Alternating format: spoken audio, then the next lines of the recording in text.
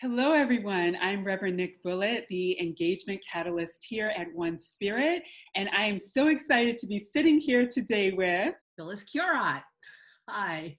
Hi, so good to see you. We are excited about your upcoming workshop that's focused on Wicca, and I would love for you to just share a little bit about your spiritual background as well as your professional background.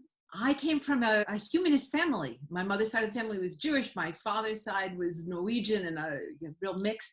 And when I was about 6 years old, I asked my parents what we were because some of the kids were going to Hebrew school and some of them were going to Catholic school. And my mother said, we believe in the goodness of the human heart. And when you grow up, you can see for yourself whether God exists. Right now, all you need to know is do unto others as you would have them do unto you. And that was enough for me, more than enough for me, until I hit law school. And that's really when my spiritual journey began. I had been a little too young for the psychedelic 60s, so I missed out on all the fun stuff and didn't really have a frame of reference for what started to happen to me. But I subsequently came to understand that it's something called a shamanic break. And I began to just simply perceive that the universe was not inanimate matter, right? But that it was awake and alive and conscious and very aware of me. And it sent me on a spiritual journey. And a few years later, after I'd graduated from law school and gone to Washington, D.C. to work as a public interest lawyer with Ralph Nader fighting organized crime in trade unions, Wow. I came back to New York. I was working with a foundation doing the same kind of work. And I was led by a series of remarkable synchronicities. But I was led by the goddess. Turns out it truly was the goddess. And through a friend, I was brought to a group of, drum roll please, Dun, dun, dun, dun, dun. witches hidden in the back of a very dusty old bookstore on West 19th Street in New York City. I talk about the last place in the world that I would ever have expected to find myself.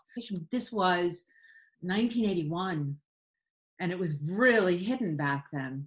I went. I didn't know what they were doing. I didn't understand the language. I didn't understand the gestures. I did understand that I was in the company of a group of really remarkable women of every age, every race, all kinds of backgrounds. It was fascinating. And I stayed and I worked with them for 3.5 years and I became a priest. And then I started my own groups and started teaching internationally.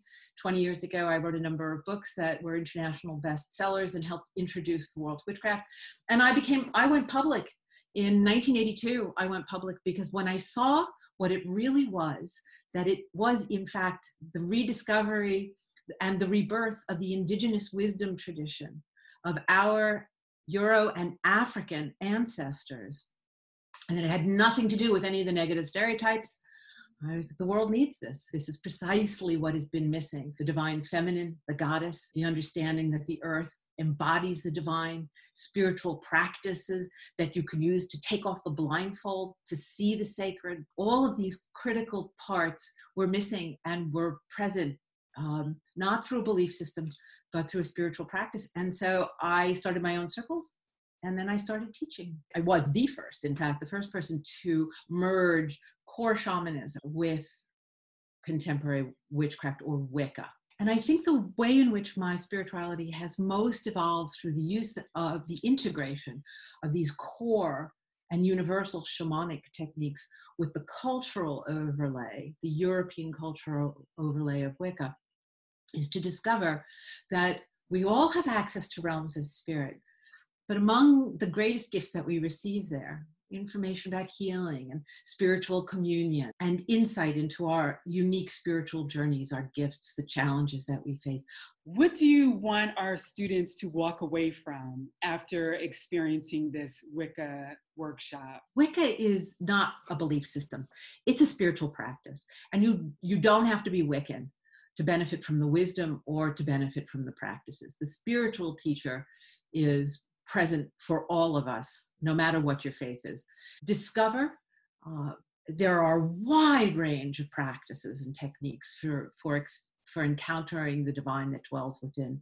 and in the natural world, for discovering the goddess, for discovering a new kind of God, for discovering the divine that is beyond gender, for having those encounters and that personal revelation.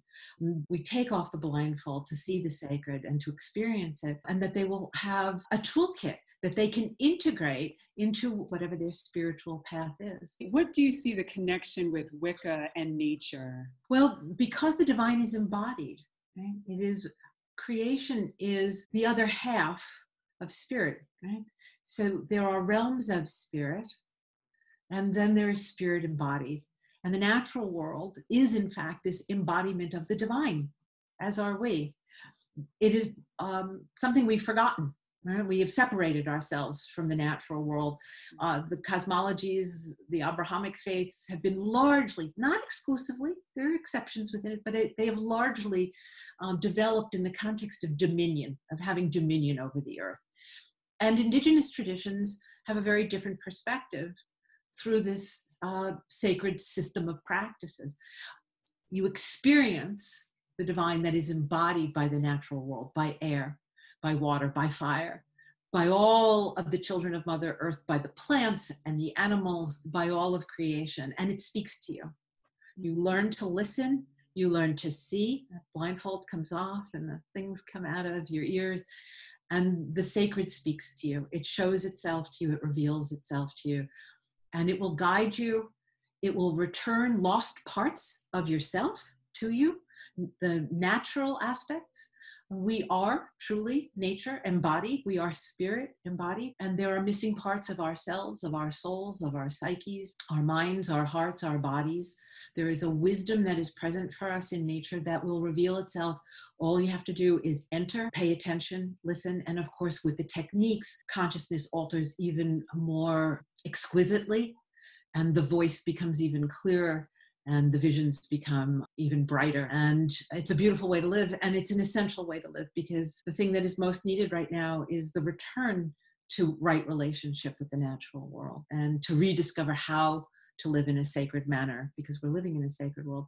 And it turns out that nature's laws are actually spiritual principles.